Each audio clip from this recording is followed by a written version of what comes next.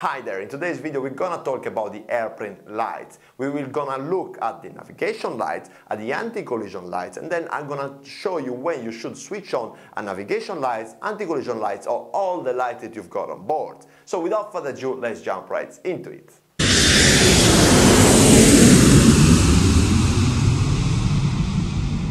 Hi there, I'm Gabriele from PILOTCLIMB.com. I'm a training captain on the Boeing 737 and I help you to become a better pilot. So if you haven't subscribed to the channel, consider do so because I'm doing lots of new contents every week, so if you subscribe you will not miss the next one. Depending on the aircraft, okay, whether it's a Boeing 747 or a Cessna 172, you might have different light complexity, okay? The 747 has a lighting system that is a lot more complex than a Cessna 172, for example. But the navigation lights and the anti-collision lights, they follow pretty much the same principle. So once you know how to recognize the navigation lights or anti-collision lights, you will be able to spot these lights regardless on the type of the aircraft, okay? Let's talk about the navigation lights. The navigation lights, also known as positioning lights, are the classic lights that you see on the plane, okay? So they are located on the wingtips of your plane and they are located on the tail of the plane, okay? So on the left wingtip you have a red light, on the right wingtip you have a green light, and on the tail of the plane you've got a white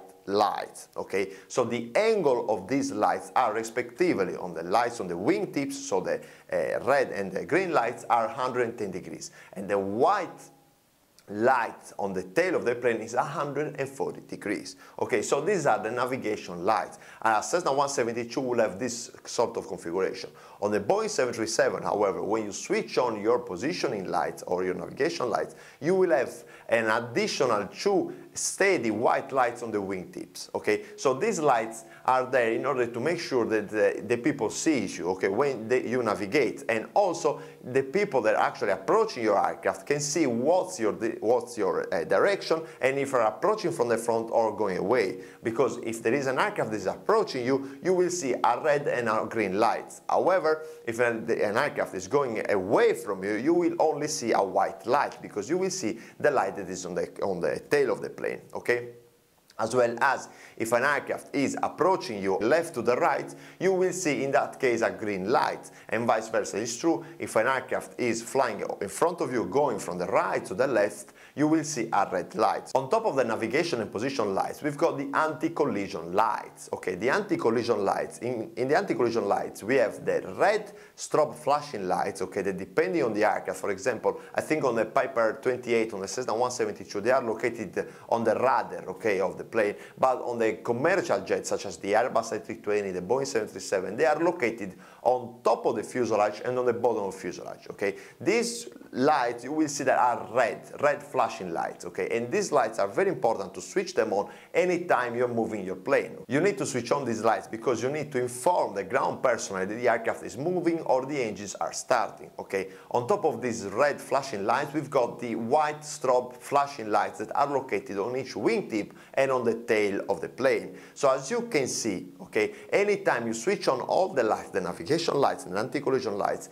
you're gonna have two. In the case of the Boeing 737, you will have two red lights, okay, located on the top of the fuselage and the bottom of the fuselage that are flashing. You're gonna have on the left wingtip red lights and a white steady light. The red and the white steady lights are the navigation and positioning lights, and then you're gonna have another white strobe flashing lights on the left wingtip, and the same applies to the right wingtip, where you're gonna have a fixed green and white light as a navigation and positions lights, and then you're gonna have the anti-collision light, which is the white strobe flashing light, and then on the tail you're gonna have a white strobe flashing light and a white fixed light, okay? So as you can see, we can actually divide these two types of lights into the navigation lights and into the anti-collision lights, depending on the operations that you are doing, okay? Depending on the phase of flight, you want to switch on one light or another ones, okay? You want to switch on the anti-collision lights, you want to switch on the navigation lights, or you want to switch on all of them, okay, depending on the phase of the flight.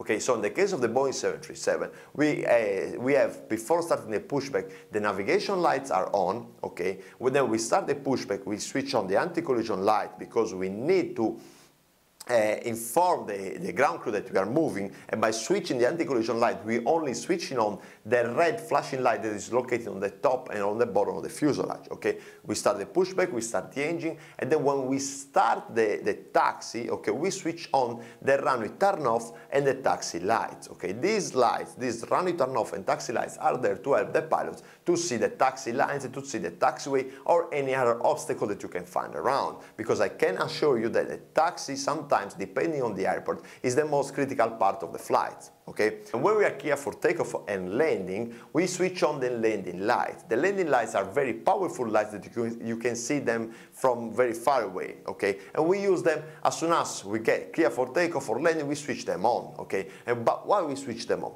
We switch them on for many reasons, but the most important reasons are that they increase the visibility because the light is very powerful, so you can see better the runway center line, for example. But on top of that, they actually send a message to the other aircraft, because let's say you are on the holding point ready for takeoff, you think you are clear for takeoff, before entering the runway you check the final. If you see on final that there is an aircraft with the landing lights on, you might want to challenge the air traffic controller, because if that guy has got the landing lights on, means that it's being clear for landing. Okay, and if it's being clear for landing, you cannot be clear for takeoff. So as you can see, it's another way to send a message to the other aircraft that you've been clear for landing or for takeoff. Okay, and once we are clear for takeoff, we actually switch on the flashing strobe lights. Okay, the anti-collision light that we discussed at the beginning of the video. Okay, so we switch them on. So once we are getting clear for takeoff, we actually have all the lights on. Okay, then we keep all these lights on until pretty much 10,000 feet. Above 10,000 feet, since there is no the risk of air collision is less, we start to switch off some lights. Okay, but at all the time we've got throughout our flight from the takeoff roll all the way down to the landing, we always have the navigation lights on and the anti-collision lights on. So the red flashing strobe light is located on the fuselage, and then the flashing white strobe lights that are located on the wingtips and on the tail of the plane. So I hope you like this video about airplane lights, and you now understand the difference between the navigation lights and the anti-collision lights. If you have any question, leave a comment below and then I will help you out. Also go to PILOTCLIMB.com where you can subscribe for free pilot training content. I wish you a great day and I'll see you on the next one.